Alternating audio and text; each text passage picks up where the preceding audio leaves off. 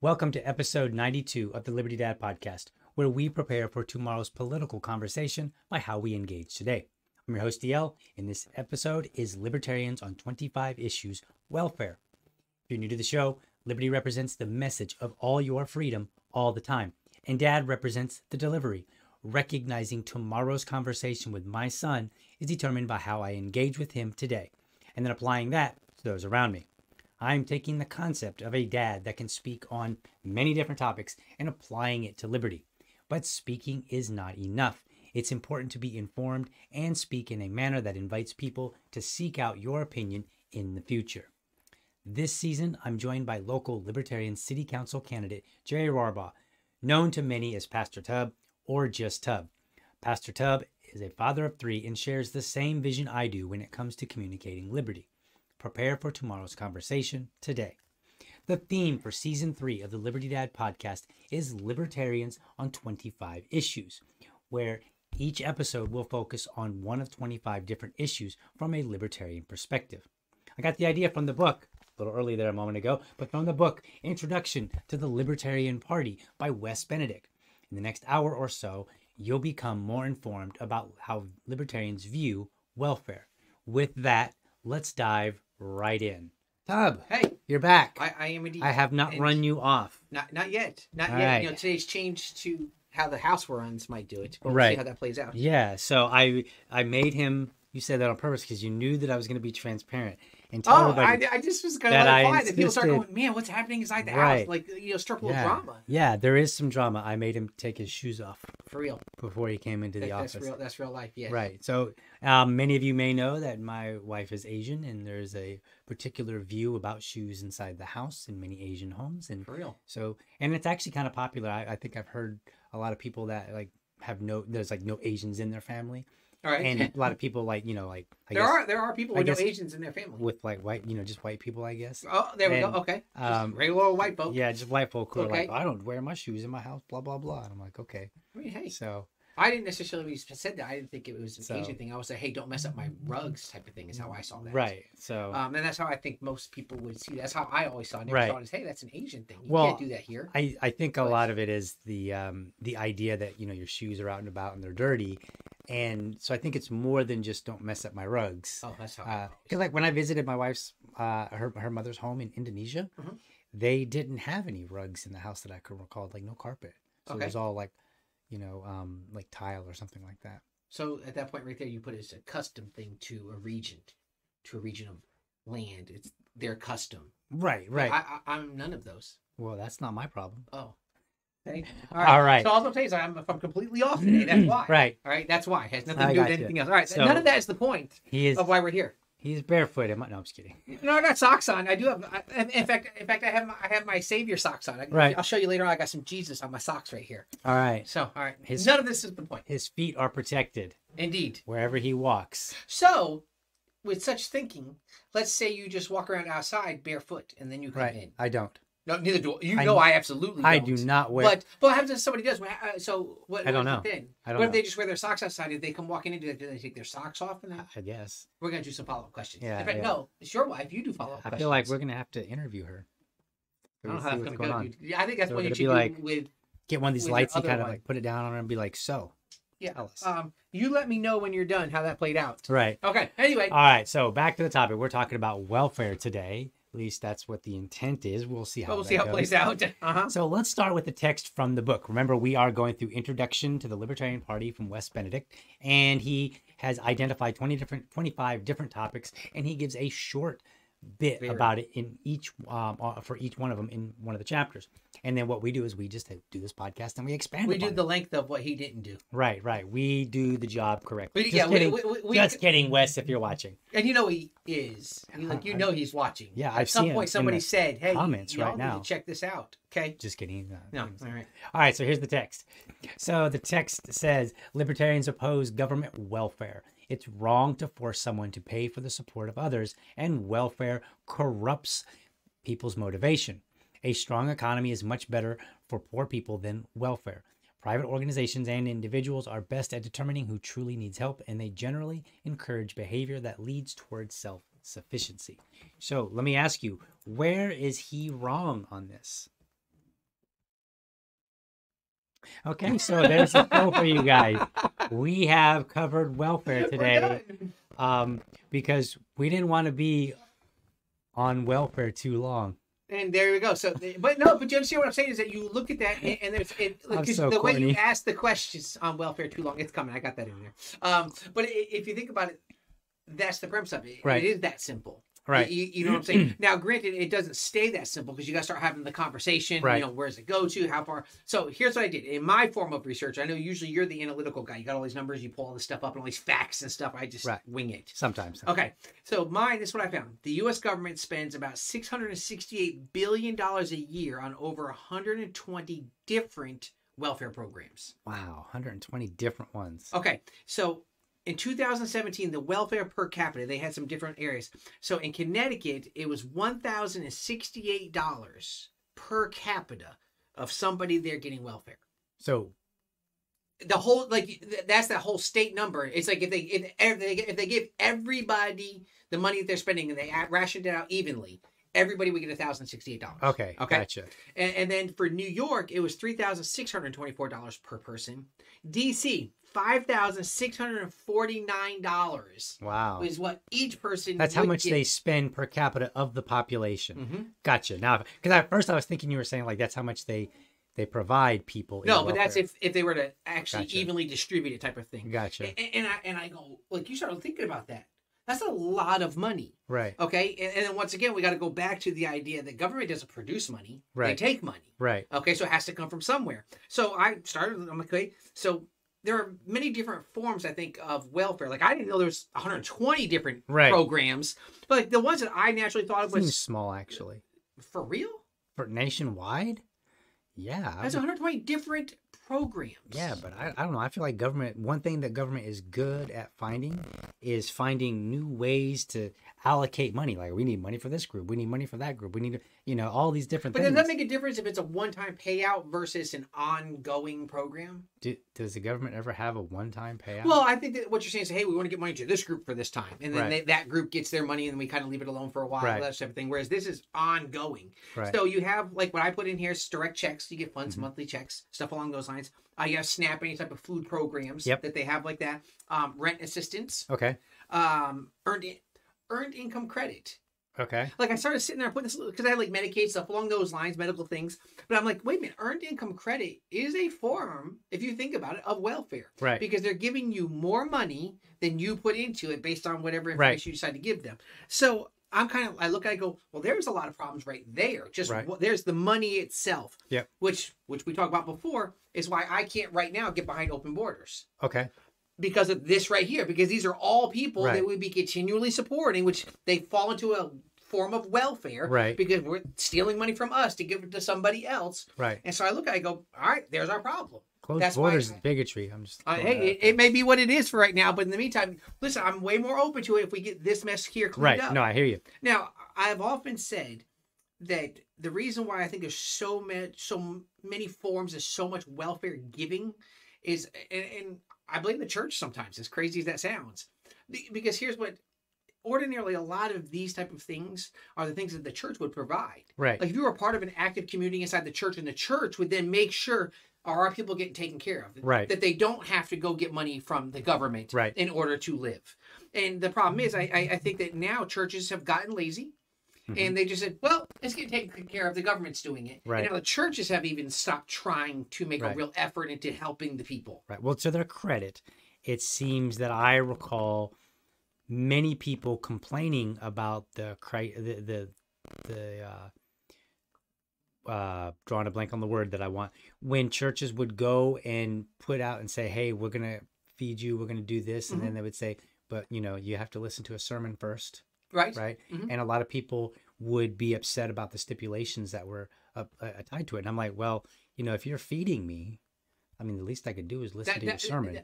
Right. Know, like I don't think there's anything. I don't think it's absurd. Inherently wrong with that. We didn't go. Well, we did something similar to that. Like we have a food pantry at our church, and we don't advertise it much. Usually, just the people around keep it busy enough. Right. Okay. So, but we kind of started telling them, we're like, hey, listen, we don't give out food on church service days. Right.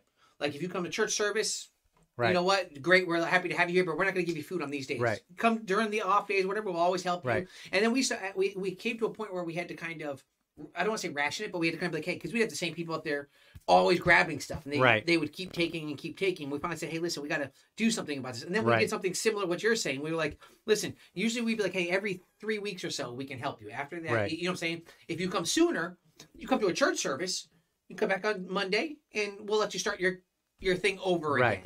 And that seemed to work, but the problem is, once again, to go back, what you're talking about is a lot of the community. Right. And I'm talking about a lot of the church community. Whereas if we were even taking care of our own, like if we were doing what the Bible told us to do. Sure. And we actually took care of others and brought them into that group, and then we took care of them, and that would keep growing in that way. Right.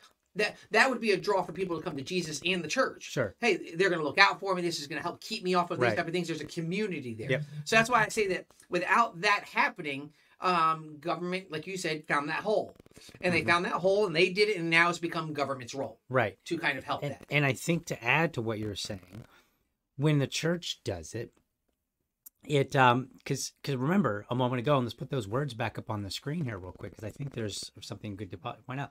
They said it's wrong to force someone to pay for the support of others, and welfare corrupts people's motivation.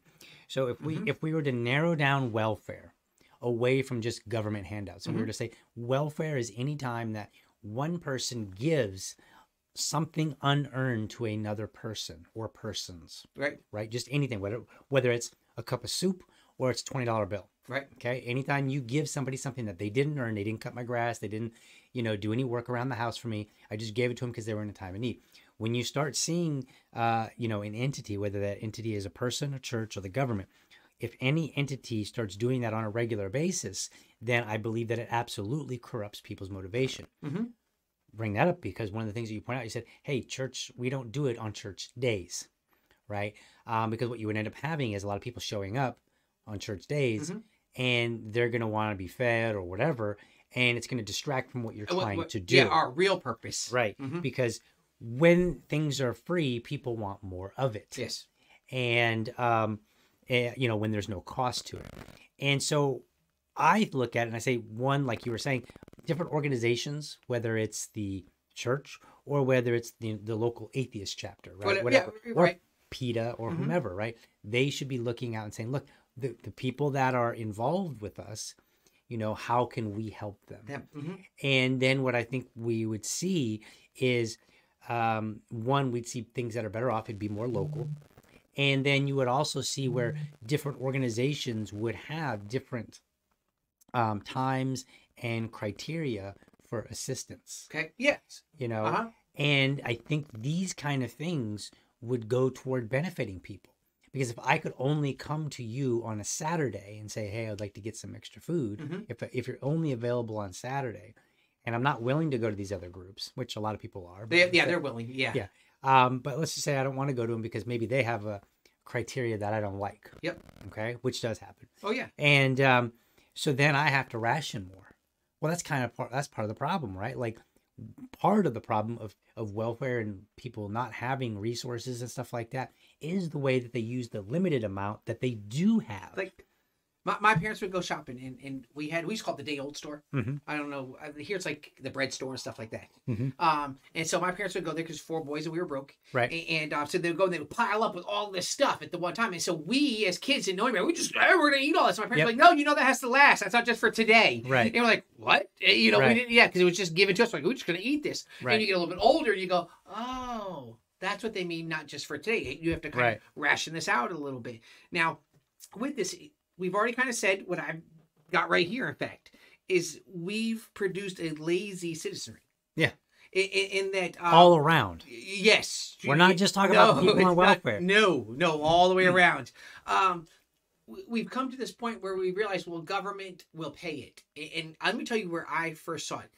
Years and years ago, I went into this house of some people that we knew, and they were explaining to me, it's like I walked in, this is before big screen TVs were everywhere in houses and stuff like that and all, and I walked in and I'm like, whoa.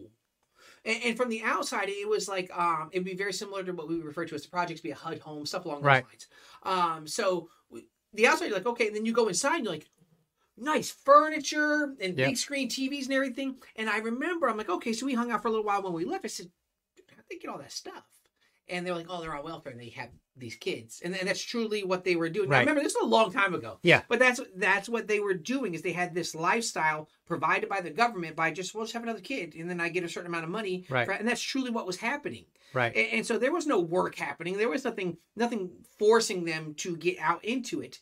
And I think that in reality, that's become our problem. Now, here's the issue. Who's going to be the party that takes that away? Right. The party who says we're done with the handouts. Right. That is political suicide. Oh, yeah, absolutely. Okay. Because now people have gone, wait a minute, because they've learned I can vote in my lifestyle, basically. Right. If I vote for this person, he's going to give me these things for free. Right. So when the next one tries to come in and say, we're done with this. Okay, well, you're done. Here's the problem libertarians have. Take the stance that he has right there, which is what we kind of would believe in. Right. Okay. How do you walk up to somebody and say, hey, let me explain to you something. All those free handouts you're getting, done.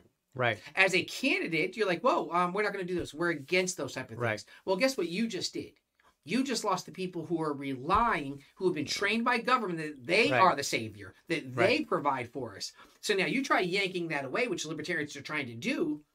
You've almost committed political suicide from the start. Right. Because you're trying to take away what's getting them through. Yeah, it's one of the reasons why I have always been more, I guess I've always been more inclined toward the Republican Party. Even when I became a libertarian, I became a little bit more inclined to them just because I look at the Republican Party and say, like, some of my biggest beefs with you are your foreign policy, right? And there's some really bad foreign policy there, Afghanistan, but then for the Democrats, I look at it and say they got a lot of social policies that I really disagree with.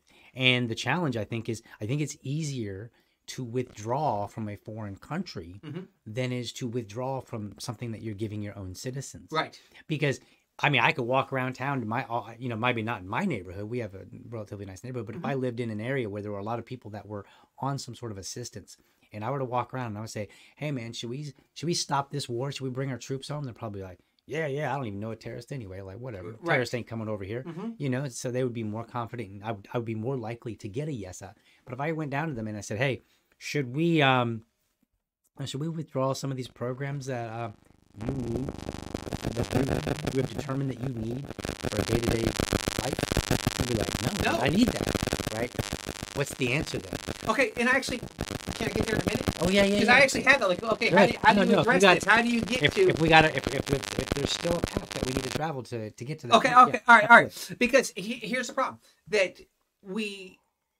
how do you encourage a group of selfish people to help others? Because that's what ultimately it's going to have to come down to. It's going to come down to that, okay, if we pull this away, there is a void there now. Right. There's got to be, and the problem is I don't think that we have this community anymore that's willing to help others. Now, if you look online and you go on Facebook or stuff like that, you probably do on Twitter also, I don't know, where libertarians are pretty good about, especially lately, about getting handicap accessible vans to people. Like they're raising funds and they're buying these type of things. But I think that's great and people will get behind that. But what happens when it's the lesser issues?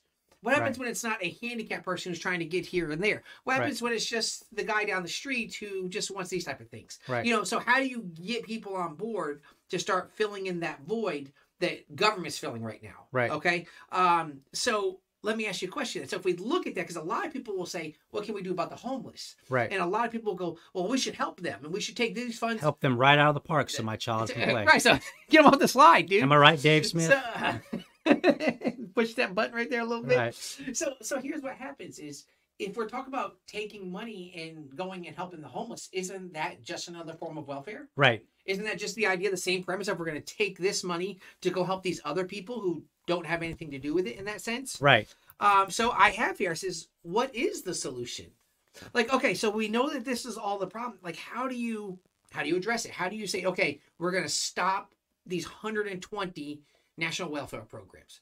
So, do you just shut it off? Like, realistically, like, can you just go, okay, this month we're done? Because we live in a society that votes.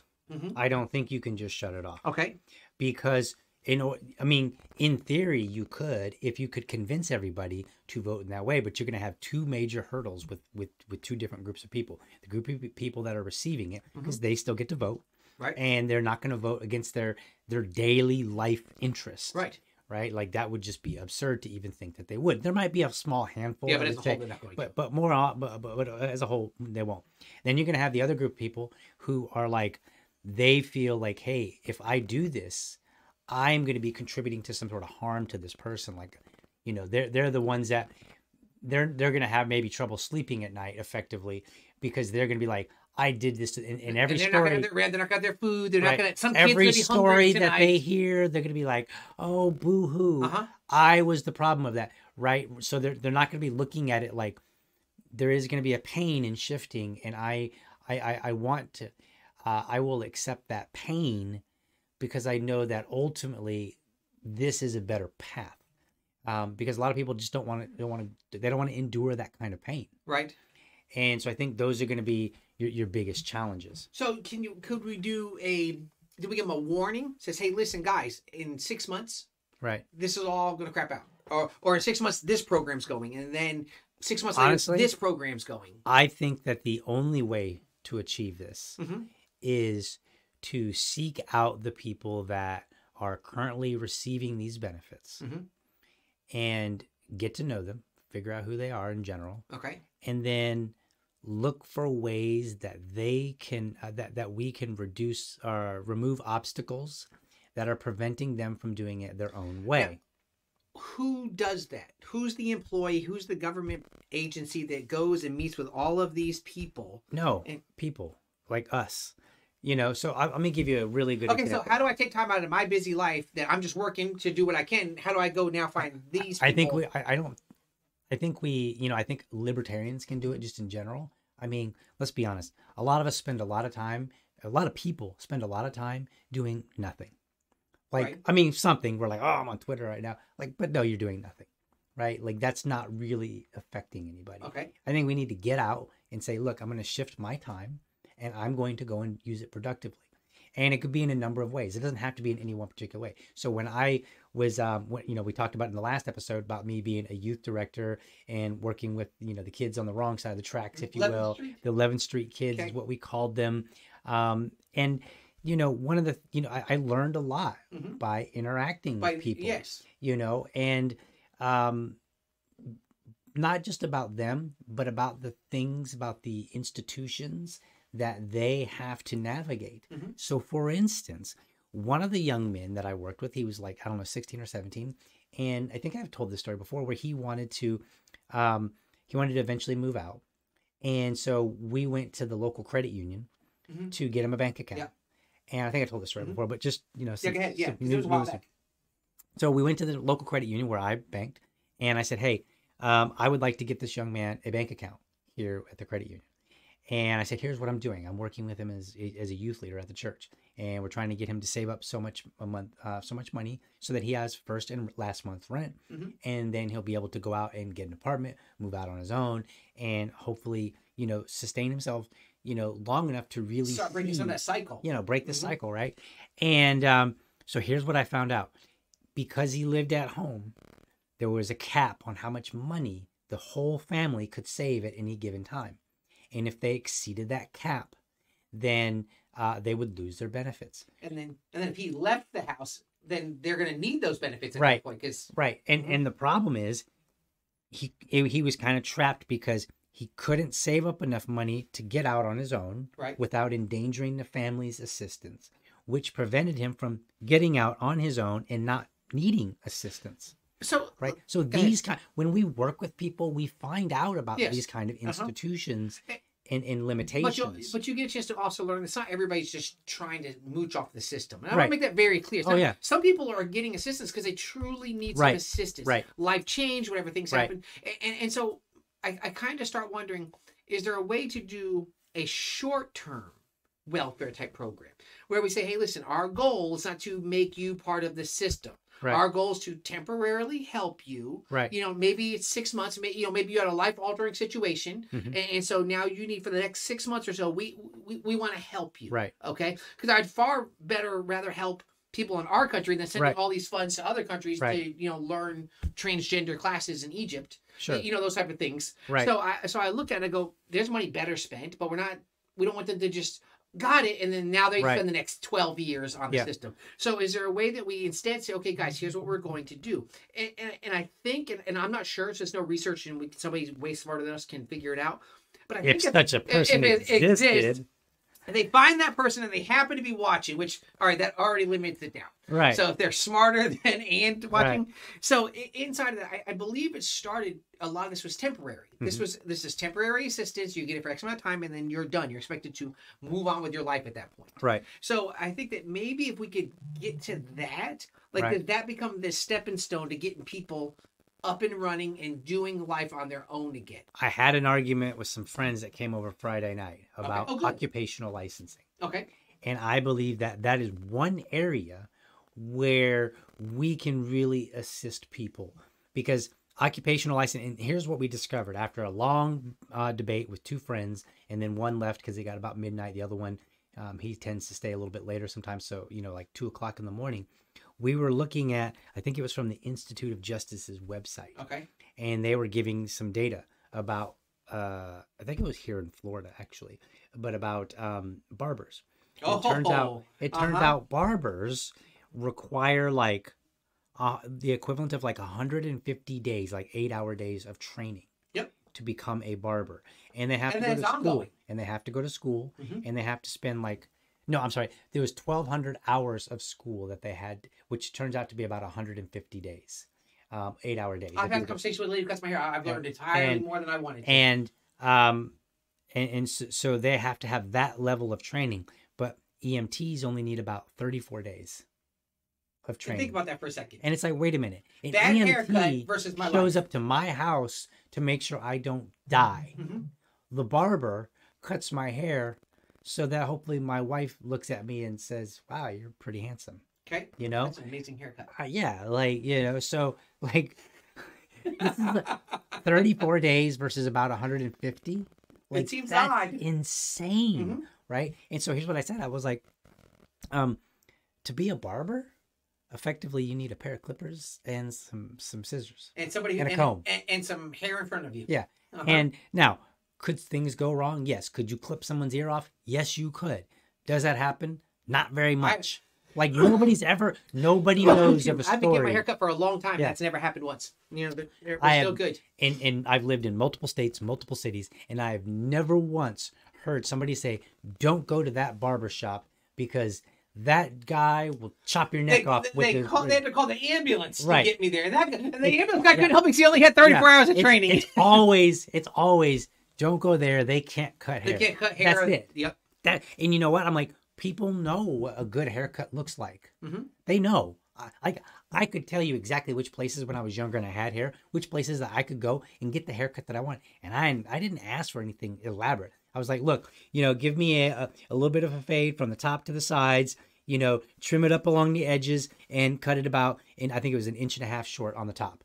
That was it. Like, that's probably like introductory barber school stuff. And if they did it wrong, you had to wait a couple weeks for it to grow back out. Right. No big deal. Exactly. And so these kind of things, I think, are barriers to people being able to go their own way, because here's the problem. People have few resources. And so if I wanted to be a barber, I have the money and the time. Well, maybe, probably Right. I have the money and the time more so than many people who, because they're trying to in- work, if they are working, they're trying to feed their family today. they're trying to eat. Yep. Like I got plenty of food, and Yeah. I'm just in a better position, so I could tolerate those requirements.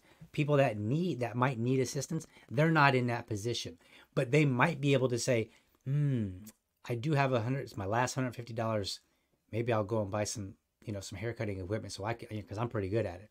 Right. And so they might be able to spend that last $150 on it, but do they have, because it's like $10,000 to go to school. Like I said, But and do it's they have ongoing. 10? Do they have 10 grand? ongoing. No, they don't have 10 grand No. to go to school. So these kind of barriers, I think, are one of the first So you're saying things that we can remove do. the barriers. Yeah, remove barriers. You're so talking about occupational skill occupational licensing is one of them, where we remove barriers that allow people to go out and find their own success in some way, right? Because ultimately, I don't know what people in the in lower socioeconomic status groups even here in Jacksonville have or don't have. Not as a whole, not necessarily as an individual. Maybe the one or two that I've met, right? So I don't know what they have at their home. They might have a relatively decent car, but are otherwise down on their luck, so they can go in Airbnb. I'm Airbnb, but they can go Uber. in Uber. They can go be an Uber driver and pick up a little bit of extra cash. Or maybe they have a decent looking home. They can be an Airbnb operator, right? So there's all these things that we keep putting barriers up. Well, but hold on. See, what I'm questioning though is the real barrier the fact that we just keep giving them the money. That there is no motivation to say, "Hey, I want." Because if you think about it, the mentality says I can sit here and get what I need. Like I still got my phone. I still watching some Netflix. I'm still in my house. I'm good. Or I can go work. Right. I can spend time away and muscle through that. And that's where, first of all, we got to have the opportunities that are available. Then the opportunities need to be better than the alternative, right? Because ultimately, that's what you're trying to get. You're trying to make somebody make a... But you got some people who aren't worried about their earthly things. Hey, you know what? I'm eating every day. I don't care what my house looks like. I'm good. And so what gets them off of the welfare? I think that's our problem. Knowing that welfare from the state is going to come with a little bit more discomfort than some other option. Now, is it wrong? So they might miss a few meals because maybe the money isn't as much as it is. You know, and I'm not saying it's a lot of money. I'm just saying maybe it's even less. And it's like, man, honestly, I mean, I don't really like being hungry every other week, you know, for a couple of days while I'm, you know, waiting for my welfare check to come in, right? Just as an example. So they might say, it's better off for me to go and do this, you know, whatever, this job or something, because I would rather have more food. Here's the other side of that. And it's funny because I was reading an article and they're talking about that welfare fraud. And this, they're like, oh, that's minimal. And I'm like, no, it's really not minimal because I am fully aware of many people who get food stamps and they sell them 50 cents on the dollar. Yep. Okay, that's a very common thing around. And I'm like, okay, that right there is another way they're going, I'm going to take this. Because they can use that money for something else. Anything else they want to. Right. So now as they're getting the SNAP program, they're getting their food allotment. And now they're taking it and they're like, hey, I can eat off $75. I don't need 150. Right. And I'm going to sell the other 75. And then whatever they're doing is what they're doing. So now it's just another way that the government says, we got you. Right. And the thing is, the problem is the government knows that they're doing this. Right. They know. Right. They don't say anything. Right. So the question becomes, why? What is really the reason that government wants that? Why does government want to be like, I'm the one giving you this and I'm giving you? Is it just control? Is it just control? I think that's a lazy answer. Right. I don't mean it's yours. No, that's what I'm saying. Like, I think a lot of people say, they say, control. The government wants to control. I don't think it's that insidious necessarily. What I think really is the case is you get people that get elected to office and they want to do something. They want to be known for something, right? I don't think it's so. I mean, there is a variant of control there, right? Like nobody wants to be the president if they don't want to control. So you gotta have that mentality. So there is a level of control, but I think more of it is that they want to be known for something. They're looking to establish their name and say, "I did this. I helped this. You know, I did something about the homeless here in town." And the easiest way to do that is just to give people stuff, because otherwise you have to endure let's say that I became the mayor of Jacksonville. No, Duval party, no. No. Okay, but let's just say that I ran and I became the mayor, and then I said, all right, we're going to do something about, and let's just say that we had some programs here in town, and I said, we're going to do something about that. And, you know, that we're going to people that were, you know, in need. And I said, we're going to do something about this, and we're going to try to get people off. And so I started making it a little bit more uncomfortable, right? This doesn't mean that they're going to starve, right? Just say, like, look, we're going to make it more uncomfortable. So instead of, you know, this much money, you're going to get half of that. So guess what? You won't die. You'll have money, but you might actually, you know, every week you may find that you're missing a few meals. You know, you're not going to die from that, but it's not going to be pleasant. So you're suggesting a gradual step down of it. Gradual step down, but it does need to be discomfort. Okay. So because nobody's going to be willing to go through the work. Okay, that's great for the people who are already on it. What about for the ones coming in? Do you go, okay, now do you say, okay, 6 months and then we're out of this? But then here's the thing. Here becomes my question. Libertarians would go, we shouldn't be doing any of that. These are people's responsibility to go out and in life and do what they got to do and work and get what they got to have. But then even if we go, all right, yeah, we'll give them 6 months, aren't we kind of going against our own thinking a little bit? Because we want none. Well, it depends on who you are, right? Like there are those who are say no, 0, right? And they're like, I disagree with it all. So they're kind of backed themselves in a corner. Okay. I am one of those people I'm more of like what you might call an incrementalist. And I say, look, like things got to happen. You know, Rome wasn't built overnight. It's not going to be taken down overnight unless the whole thing crumbles. And that's usually no good. That's not overnight. You know, and so we have to do things incrementally. And then, and so this is why I start with making sure that the opportunities are there, because why would you make it uncomfortable for people if the opportunities weren't there for them to resolve that discomfort, right? You know, I can't basically put up all these barriers for you as a person and then say, haha, well, that's not how it's said, but, you know, can't put them all up and be like, well, I'm sorry, Tub, but, you know, all these things are out of reach for you, but that's just, you know, I really need to protect everybody else, and I got to do this, and I got to do this, and I got to do this. Like, I can't put those up and keep them up and then turn around and be like, dude, why are you on assistance, man? Like, why don't you go out and get a job? I can't get a job because all the ones that might have been available, you took away. So we need to give those back. We need to make sure that people have more opportunities. And they have to be it can't just be like barbers, because not everybody's going to be a barber. Yeah, but the problem is that once you say we're going to give people more opportunities, it goes, okay, opportunity at what?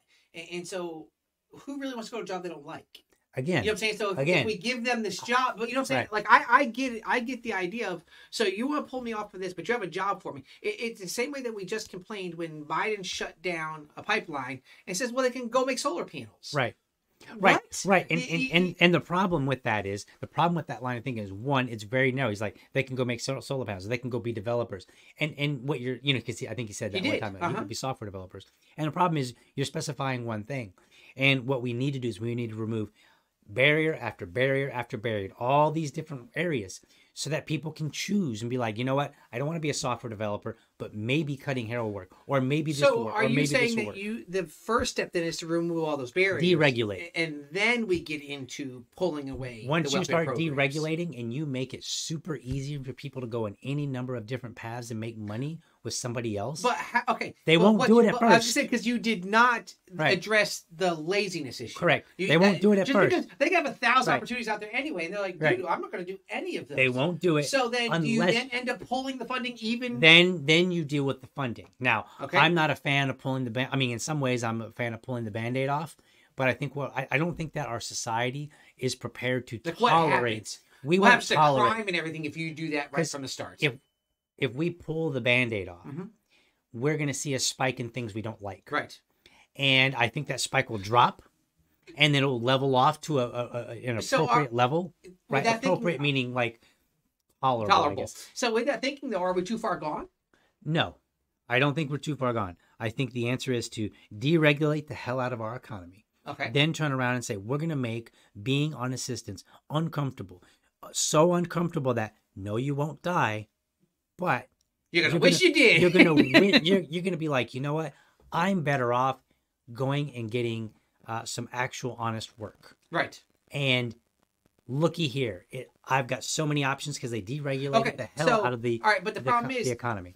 How fast do you really think that's going to happen? I mean, once again, that's great in theory, but in practice, you're not going to deregulate everything. And so this is going to take time to start tearing all those down. In the meantime, while you're tearing all this down, you still got people just taking and taking and taking and taking. So when do you finally go, wait a minute, our goal is zero welfare. You could do it simultaneously, right? You could start saying, like, we're going to start reducing so that at least we save some money. Right. Right. So you can say, we're going to reduce. We're going to, maybe look at those 120 programs and say, turns out this program. We're going to go down to 90 next month. Because think about it. Out of all 120 programs, are all 120 of them so ingrained with the population that we have to have them? Or is it just kind of feel that way? There are some that are like WIC, Women, Infant, Children. Yeah. Probably not going to pull that one first. No. Right. It's funny because that's not going to happen. That's one program I always approved of. Right. Because it's very structured. It's very hard to cheat that program. It's very kind of, no, here's what you're going to get. Right. And more often than not, it's not stuff that, because if you sell that to somebody, they're just going to go get cereal and milk. And they're thinking, I don't want to do this. Right. Yeah, so I've always liked the WIC program as far as that goes, just because of the way that it's kept pretty tight. But there may be another, so you might be able in the first year to say, look, we're going to drop just 2. Mm-hmm. Just 2. Right. And we're going to figure that out. Connecticut, who's spending what, $1,600 per capita per person on their welfare. And you understand that's one of the highest per capita, wealthiest states in the country. And so what they're probably spending. In all honesty, Right. they're probably where they're spending most of that money is the area I grew up Right. in, Connecticut. Yeah. It's probably just that right there. And Connecticut can start looking at their budget and say, all right, how do we get this down to 900, 800, Now, right? And start reducing If it. these are federal granted money, okay, it's federal money. That's Okay, so now, and you understand that's where a lot of this filters down from. federal might actually be a good idea to just pull the Band-Aid off in some areas, because there's, like, that's a nightmare. That's what I'm saying. And so the thing is, you say, okay, anything that's federal, the states are going to go, well, we're not even going to get involved in that, dude, because that's, you know what I'm saying? So here's the thing. Do we think that there's a way to get through this, and that part of the problem, I think there is waste overall. Right. I've known people, there's 3 of them inside the same house they're all getting food stamps. Right. And a lot. And, Yeah. you know what I'm saying? And so I look at that, I go, dude, there are people out there who could really use that, and they've got it into here. So is it possible the issuance of the funds is the problem? Who determines who gets them? Who follows up with them? Who makes that the thing? Right. Do we take it out of, let's just be honest, do we take it out of politicians? Politicians, you can no longer vote something in some form of welfare. You cannot do that anymore. Right. We're done. So we're going to take what we have existing, and now we're going to get real people, preferably not government employees. Right. They're going to track this, and they're going to go meet these families. And then do you think at that point right there, they start saying, okay, wait a minute, kind of what you said, we can start getting involved. We can start going to people. Right. The problem is regular people, and like it or not, we can dog out the libertarians because the libertarians we may be better than others about going out and moving things in society to kind of, hey, we're going to do our part. Right. But we still just as guilty. We don't. Oh yeah. We don't spend all of our free time People going out are and people. Exactly. So the thing is, we can say, we're going to go help them. But the reality of that is, no, we're not. Because here's what we think. And we're going to be honest. I work. I work all week, and my time off, I want to breathe, and I want to enjoy time with my family. Right. I don't want to have to sacrifice my time for people who didn't want to work anyway and go tell them. And it's a level of selfishness, but it's a kind of almost an understood level of selfishness. They did work all week. Why should they have to give their time, forced to give their time to go do these type of things? So do we come up with an agency? Maybe it's going to have to be, unfortunately, temporarily, it's going to be funded by the government. It's just the reality of it. Because where else are they going to get the funding from? Here's what I'm saying. That an agency that is in charge of distributing funds and following up with people, that their goal is to say, okay, you understand, you get 6 months. Right. You're on month 4, and you only have 2 more months. This is going to stop. But here's how I'm trying to help you. I'm trying to send you in the direction of jobs. Yeah. Like, how's that get done? I think ultimately the problem with that is going to be the same thing with every other government program, is it gets corrupted. Every single one of them get corrupted because you get politicians in there. And that's what I just said. First thing I just said is you got to pull that out. You got to pull that out. And so what may be for libertarians the answer is, and they won't like hearing this. Sorry, peeps, but the answer may be that before we can hope to start pulling these programs or reducing regulation that will allow people to do more things, we may have to really start going out there and waging a campaign to get people to really say this way would be better in so many, like right now, because when I was talking about the occupational licensing with my friends, it's the same conversation over and over and over whenever you have the occupational license. You're like, oh, I don't think we should have occupational licensing for, barbers. And someone's like, oh, so you want a brain surgeon? I told you, I had this. I had every this single time. Yep. And then even with like barbers and simple stuff, like they'll say like, well, what if a barber slices your neck while he's doing a straight razor cut? Well, I don't know. I mean, like, does the certificate say he's not going to do that? Like, does that guarantee just it? because you have schooling doesn't mean you won't ever do that anyway. So I think I think we may have to actually go out there and really work hard at campaigning for our ideas as the idea that people want. Okay. Like, yeah, I really want that. This is not right now the popular program. What you're saying here is not the popular. Right, because what happens is people already have an idea of what they want.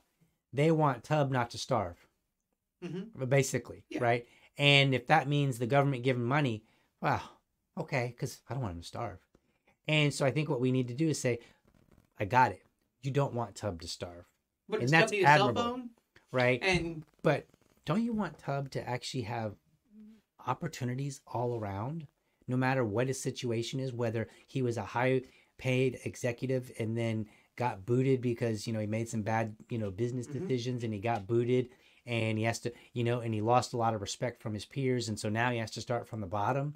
Wouldn't you want him to, to have all these different avenues to go in the same way that you would want him to have those avenues if he grew up in a poor home and was like, I would like to be successful and, get out of the hood and all this other stuff, right?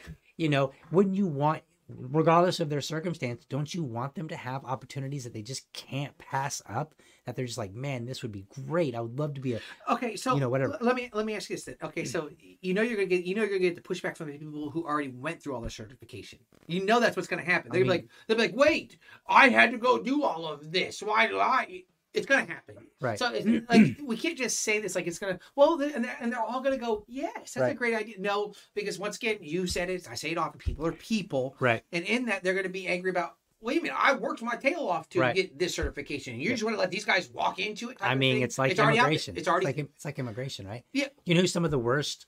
I don't want to say worst. Some of the strongest opponents are the ones who came in legally. Are the ones who came in through the legal channels, and they're like, I worked hard to get here. How come this person who just hopped the border? That's a legit argument. That's a legit, and it's legit for the people who did bust their hump to go through all of that stuff. And I think this is part of our campaign, right? In the same way that we talked to someone who's immigrated here and they went through all this effort to come over, whatever it was, all the time that they invested, the money that they invested and whatnot, and we need to explain to them like, look, yes. However, we think that this particular system is not working to our benefit. And this system over here would work toward our benefit. And turns out we can actually get there and it actually doesn't harm you. Yeah. Okay, so what happens to the people that go, nah, I'm good? So there has to be a cutoff. There has to be a well, for the immigrants, we revoke their status and we send them out and be like, you don't want to. But yeah, we went into immigration here. I'm still trying to take. Remember, I'm dealing with U.S. citizens. Right. U.S. citizens who are right now. Right. That they're getting some form of assistance, and do we end up having to tell them it ends here? Right. And then we go, hey, listen, here's the thing, and then maybe do we say you have to prove yourself that? But then we make the argument of why are you really worthy? I think there are going to be. So I think there are going to be areas where it ends here. There are going to be areas where you can say it ends in 6 months. When you say areas, you mean program or areas as in regional areas? Programs. Like I think there's going to be elements of the system that we have today where you can end it now, end it later. And then some that may just be more incremental. Yeah, but I think the first and foremost idea really is to get people on board with the idea that the system currently right now is not working and it's not doing the job that it said it's going to do, because we have people that are still in poverty. I almost take the opposite approach of that. I'm almost on the other side where it says, no, you got to cut them off. They now have a drive. Right. Because them just sitting back on, you're right, that's a good idea for them. Right. Until they feel it hit them, and they don't care. I would normally agree, but we have a voting population. Mm-hmm. And so the idea of convincing everybody that, hey, we're going to pull the rug out from underneath somebody and tell them, here you go, make your way. I just don't think it's realistic. I don't think it's practical. I think you're going to have way too many people object and go, nope. And so I think what ends up having to happen is we have to convince people that the grass is greener on this other side, if you will. And once we convince people of that, we haven't done anything yet. We haven't changed a single policy, but we've gotten people on board. We can have the argument of what we need to do. What's that magic number then? What's the magic number of, okay, we got enough people on board now who like the greener grass idea? What's the number? Is it 2/3 of the people? Is it 50,000? Like, what's the number when you go, okay, we have enough people who are buying into our idea, shut them down? Like, right. When does that happen? I'd say you got to get 30-40% of the population. And the reason why is... No, hold on. Population or people who are on the assistance? Voters. Anybody voting. You got to get 30-40% of the population that votes to say, yeah, there is a different direction. We should probably drive in that.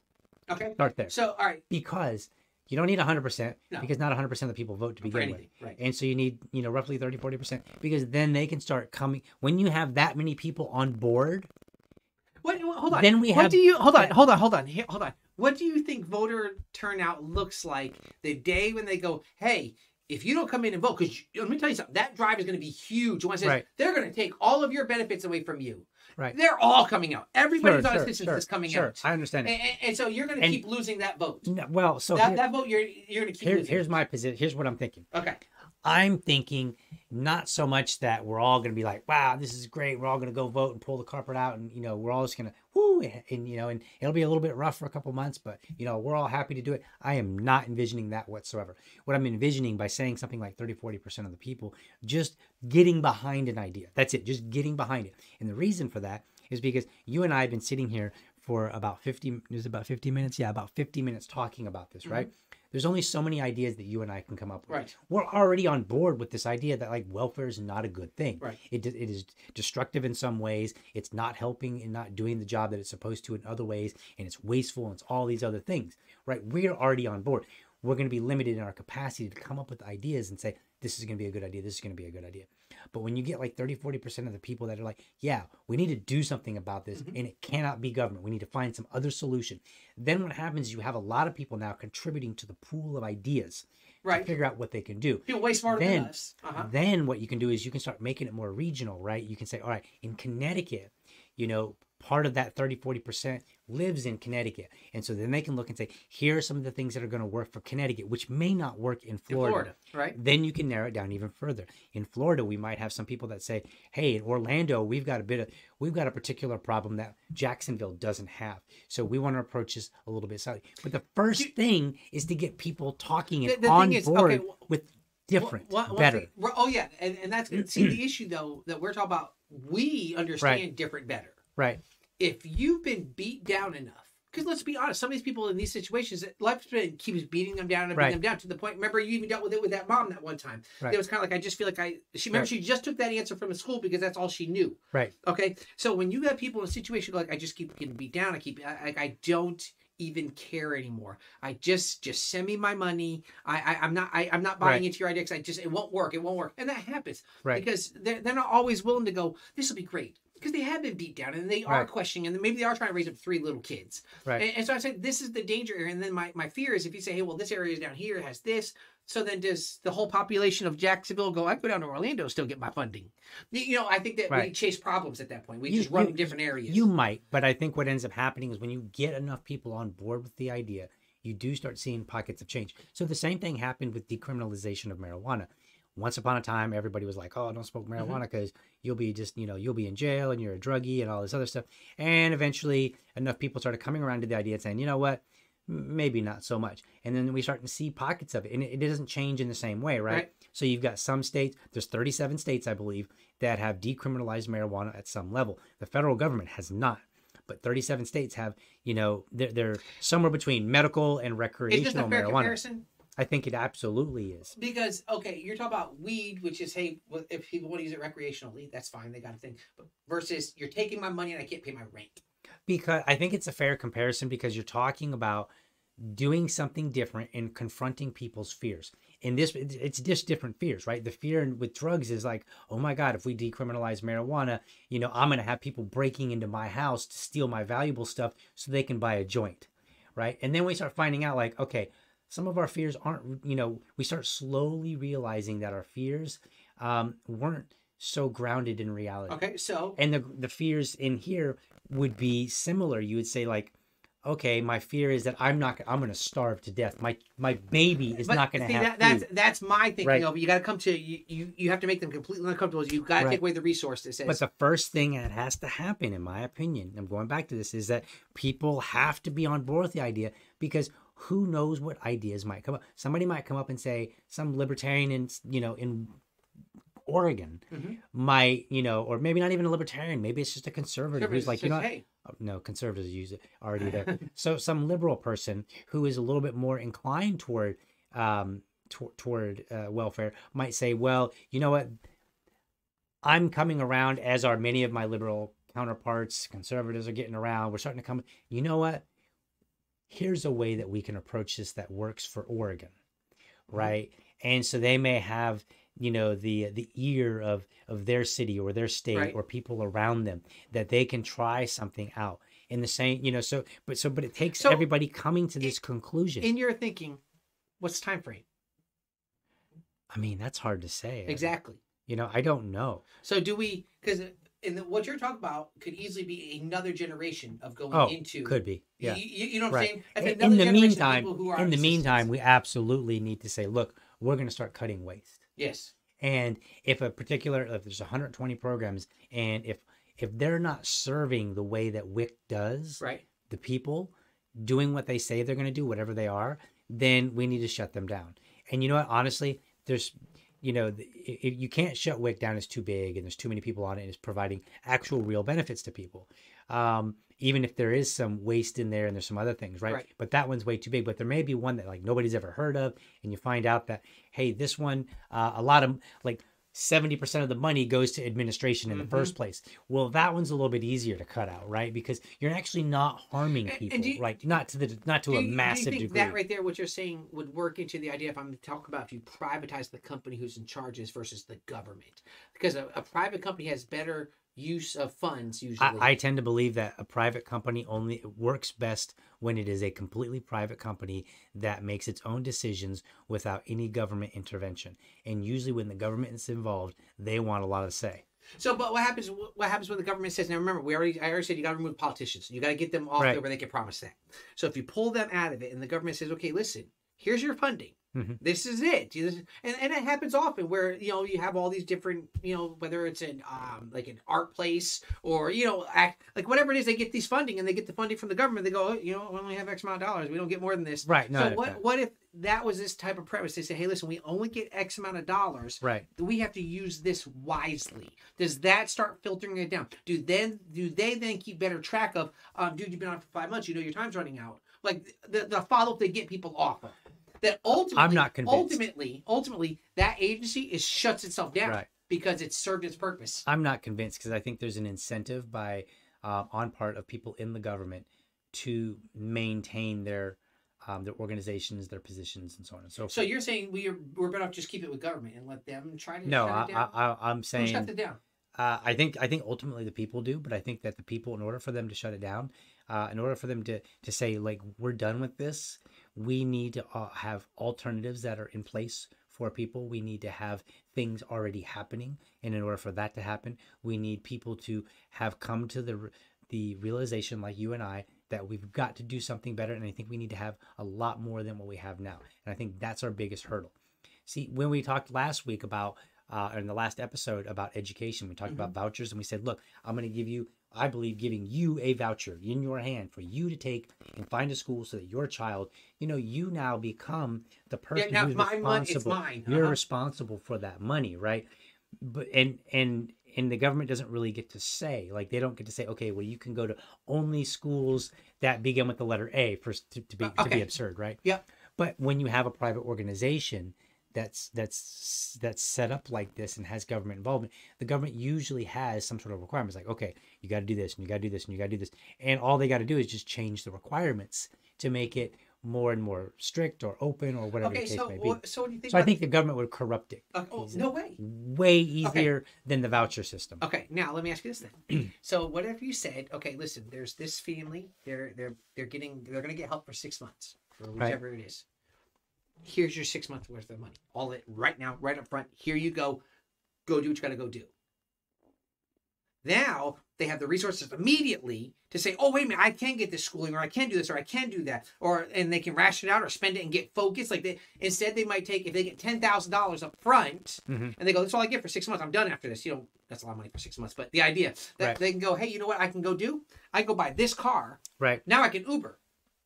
Now I can start doing those things that you're talking about. Let's open up opportunities for them. So instead of saying, hey, we're going to allow you to be on this forever, or we're only going to ration this out to you for this long. Okay, here's your thing. Done. Right. We're out. We are no longer involved in your life. I mean, I think it could work in some instances. Okay. I think ultimately the final answer is actually going to be final answers. There's going to be a lot of different ones that play out. You're going to have to experiment with some and say, oh, you know what? This one didn't give us the result that we thought it would. Just like the idea that you had. It might sound great, but then it may be a disaster. And so maybe one small town does it, right? And I think this is the benefit of doing things on a more local basis, is because it's easier to rebound from if things don't go the way that you expect. So if you do it nationally, you could have a catastrophe nationally, right? you're like, all right, as a nation, Things we're would going be to do great this. for the first 3-4 weeks, and then Yeah, after and that, then all of a sudden it just when goes the to money's hell. gone, and Right. You know, and not to say that it wouldn't go to hell at a local level, but it would be easier to compensate. okay. So what if you said, okay, listen, we're gonna let you go to barber school, for example. Right. Okay, so you're getting X amount of dollars. You're gonna get $10,000. This goes to your rent or your car payment, whatever it is you got to use it for. That's your business. Right. Okay, you want to go barber school? So here's what we're gonna do. We're gonna pay that barber school for you. Right. Okay, that's where you want to go. Fine. We're gonna take this $2,000 out of your thing so you can go to this barber school. Go.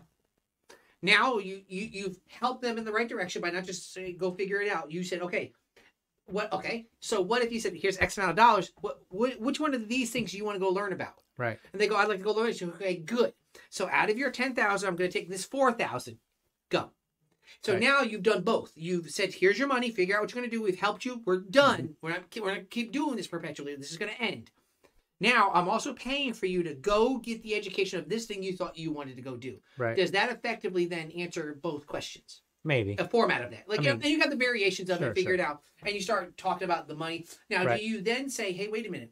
Do you look at the program and say, hey, listen, here's a family that this might work well for? Right. Because maybe they're a married couple and they're struggling, and maybe the guy just got back to work himself. Right. And now the wife is going, hey, I'd like to go do this or whatever. You go, okay, this is a perfect family to try this on. Right. Here's the money. So you're saying that would so that answers all three of the issues. Right. Okay. I mean, it could. And It does. it It does. does. It does. That's the most amazing Tug idea. has come up with all the ideas. That will probably Nobody just needs fly. anything We're further. good to go. Right. Okay.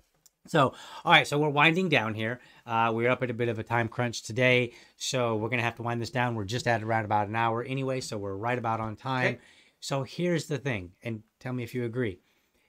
There isn't necessarily a one-size-fits-all answer. So we need to get away from this idea that we can do something at a national level. We need to break it up into different regions. You can have the states doing things, you can have cities doing things. But I think ultimately what we at least can agree upon is that we've got to get more people on board so that we can come up with ideas. Because maybe it's possible that every idea that we bounced around today is a terrible idea. Or it's a starting point. I always like the idea it's a starting point. And it's very possible that those ideas could be super duper great ideas and they would absolutely work. And it's also possible, like you just said, that it could be somewhere in between where it's a starting point. This is the stepping stone to the next better idea, to the next better idea to get us off.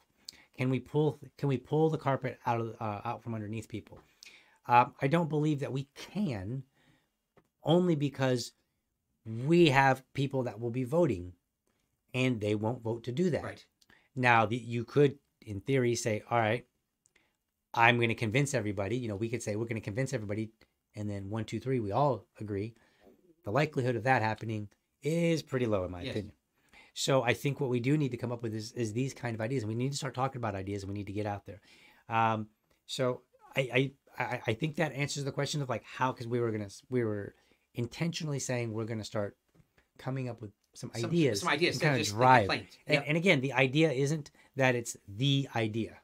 It's the start of. The start of. Let's have this conversation. Let's get it going. Let's get people excited about a better system.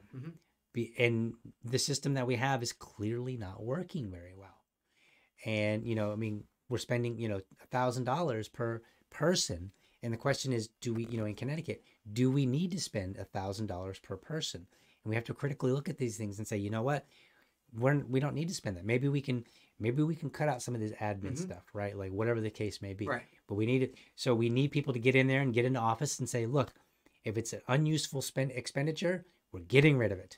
That's definitely a must. So no matter what I said, that is absolutely a must at a minimum, and everybody should be on board with that. And if they're not on board with that, then they should not be elected ever by anybody. Conservative, liberal, libertarian, it doesn't matter.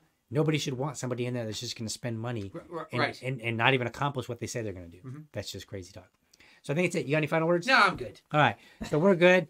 And we're going to go ahead and close this episode out. No bill review today. No social topic. We are up against a time crunch today. So this is going to be the episode. Hopefully you learned a whole lot. Or at least, this kind of got the gears going in your mind. So hopefully that's the case. And with that, we are out. That's all for this episode. If you're watching on YouTube, be sure to hit that subscribe button and connect with me at Liberty Dad on Facebook, Liberty Dad Pod on Twitter, or send me an email to libertydadpodcast@gmail.com. I'd love to hear from you. To catch Liberty Dad episodes when they air, head over to facebook.com/free speech media, where the weekly episode airs Monday night at 8 p.m. And while you're there, be sure to check out the other free speech media shows. Prefer an audio format? Then head on over to libertydad.com or just search for Liberty Dad, all one word, on your favorite podcast app. Remember, if you're a champion of liberty, your business is people and your product is liberty. Have a great week. Catch you next time, and I'm out.